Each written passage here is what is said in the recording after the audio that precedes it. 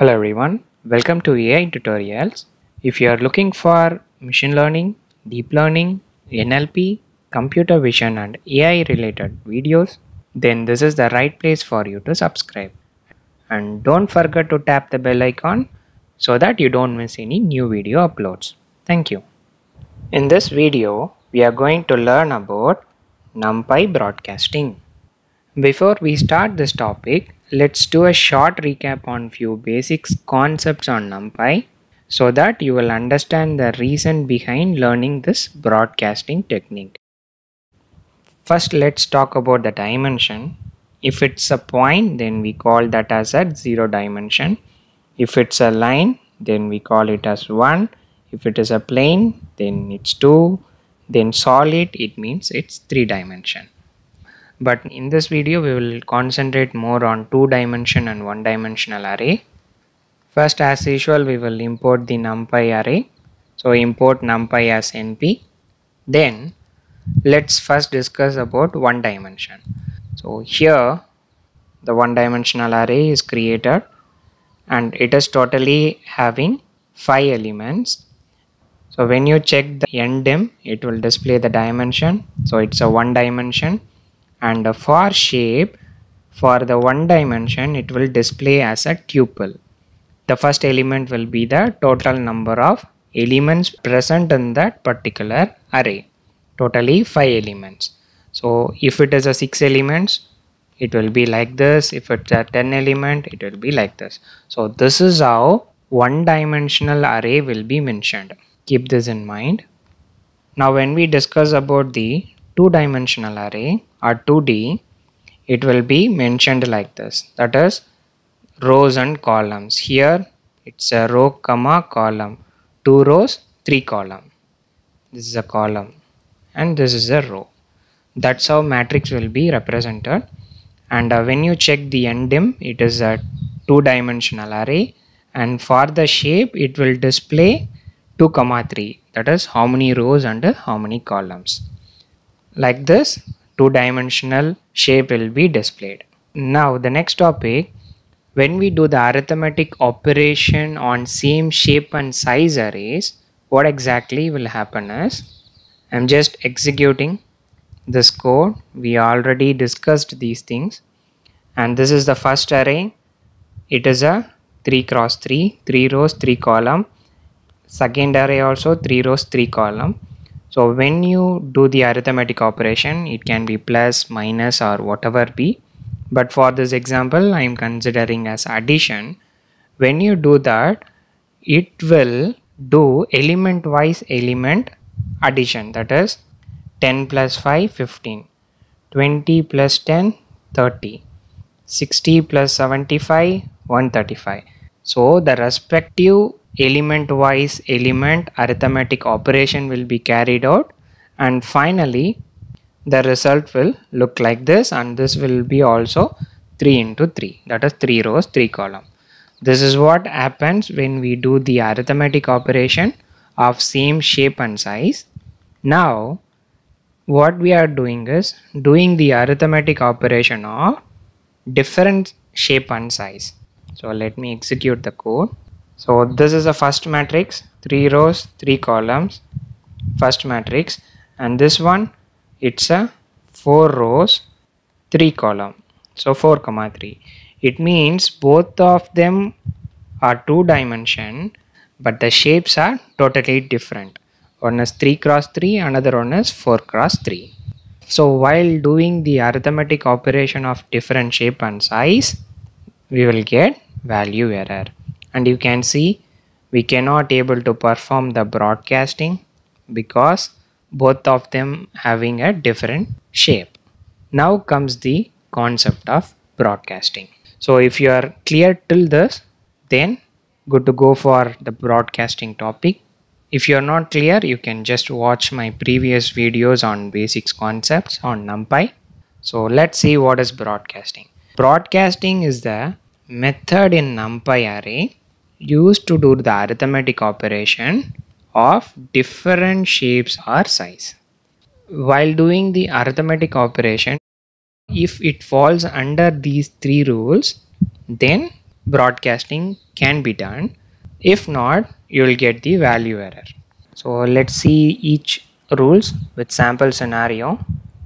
The first one, the rule 1 states if two arrays have exactly same shape, then we can do the broadcasting. Here we are considering two arrays. Both of them are two dimension. Just by seeing you can come to the conclusion. It contains 4 rows, 3 column. Here also 4 rows, 3 column. It means both of them having the exact shape. So when we do the arithmetic operation, we'll get the 4 cross 3 matrix, and each element wise addition will happen like 0 plus 0 0, 0 plus 1 1, 0 plus 2 2, then 30 plus 0 30, 30 plus 1 31, 30 plus 2 32. Like that, every respective element wise addition will happen, and finally we'll get the output like this. So let's do that using the code. First one, M1 array 0 10 20 30, and the second one 0 1 2 0 1 2 0 1 2, like this. So two arrays. Then I'm trying to print the array and checking the shape and size. The shape is 4 cross 3 4 cross 3. It means both of the shape are same. So it satisfies the condition. Now let's do the arithmetic operation. So addition of two matrix 1 0 2 10 11 12. You can see here 1 0 2 10 11 12 20 21 22 30 31 32. The exact output we got it. So the rule 1 is very easier one. So broadcasting will happen if the two arrays have exact same shape. Now scenario number 2. From the diagram you can come to a conclusion. The first matrix is 2 dimension and second matrix is 1 dimension. Let's talk about the shape. This is 4 row 3 column, and this is, it's a 1 dimension. When you check the shape, you will get 3 comma. This is how you will get the output. The rule 2 states if two arrays with different dimension, both of them are in different dimension, then array with lesser dimension, this is a lesser dimension, can have its shape prepended with the dimension of length 1. It means if this is the scenario, this we can convert like prepend means you can add 1 to the left side, this one. So like this you can do it.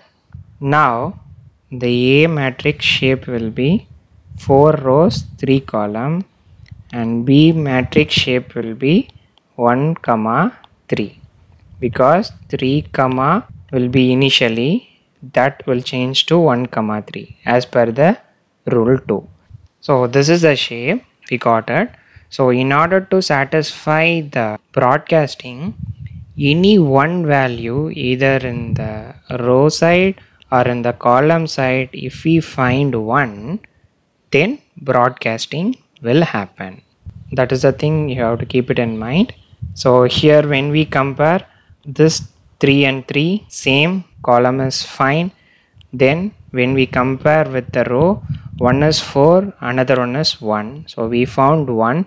It means broadcasting will work. So broadcasting will work means automatically this 1 comma 3 will try to stretch its value. The same value will be added like this. Automatically it will create. After that it will try to add element by element, so that we'll get output like this. So even though here dimensions are different, but still we can able to do the broadcasting by following the rule 2. Let's see that using the code. So first we will create two matrix. So the matrix M1 will create like this. Matrix M2, it is just a one dimensional matrix. That's why within the list, let me execute See here, this is a 4 cross 3 shape, and second matrix is one dimension. That's why we got 3 comma. As per the rule, you have to add 1 to the left side of one dimensional array, so that this will change to 1 comma 3. Then broadcasting will happen. Addition of two matrix. When you add, now even though dimensions are different, still the addition of two matrix is possible with the help of broadcasting. So that's the scenario 2. Now the third scenario, if the shapes of the two arrays does not match in any dimension, but if any one array is having a shape equal to 1, then broadcasting is possible. That is what rule 3 states. It will be little bit confusing while reading the statement. Let's try to break it up. So first, let's try to understand its dimension. So this is a two-dimensional array and this is a one-dimensional array. So when we consider the shape of 2D, it is having 4 rows, 1 column, and this one is 3 comma. We know very well, whenever we come across like this, what we have to do, just apply the rule 2. You have to add 1 to the left side of the shape. So the shape of matrix 1 is 4 cross 1, matrix 2 is 1 cross 3. So let me put like this: A equal to RM1, whatever it is, 4 comma 1, and B equal to 1 comma 3. Here, as per the rule, first we are comparing the column. In the column itself we found the value number 1, then comparing the row, in the row also we found 1. Either in column or row wise comparison, if we find number 1, then broadcasting will work. So exactly what happened here is, this is a 4 cross 1 which is changed to 4 cross 3, 4 comma 3, just by stretching its value, that is broadcasting the same value. It's creating like this, then this one, this will stretch in the downside, 1 comma 3 will change to 4 comma 3 by stretching in the downside, then element wise element addition will happen. So this is the scenario 3. If two dimensions are different and even shapes are different, then apply the rule 2 and compare the shape, then if it satisfies the condition, then broadcasting will work. Now first 1, 0, 10, 20, 30, it is nothing but column matrix. So in order to create like that, what we have to do is, let me create it m1 equal to np dot range 0 comma 40 comma. So using range function I am trying to create it. So print m1 execute. So it is creating a one dimensional array like this. Now I have to convert this 1D into 2D, then only broadcasting will work. Just for your understanding purpose, I am checking the shape now. So it's a one dimensional array 4 comma in a tuple. Now in order to convert this 1D to 2D, that's what we said, transforming a row vector into a column vector, which is a very important concept.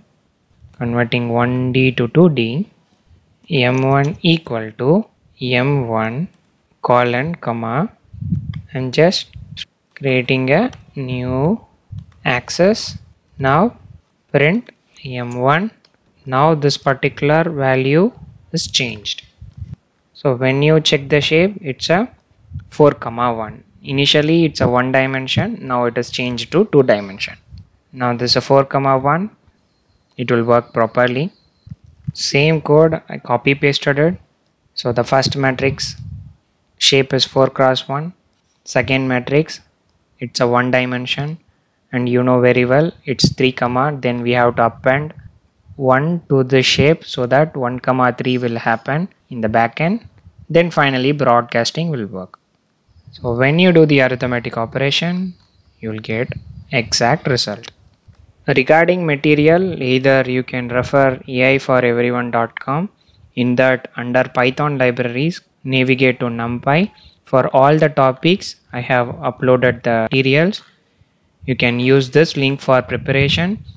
If not, if you want to download and execute, then you can use my GitHub. You can download the respective IPython notebook and try these concepts. Hope you got a very clear picture of this Numpy broadcasting. If you really like this video content, don't forget to like this video. That's the end of this topic. Thanks for watching. Happy learning.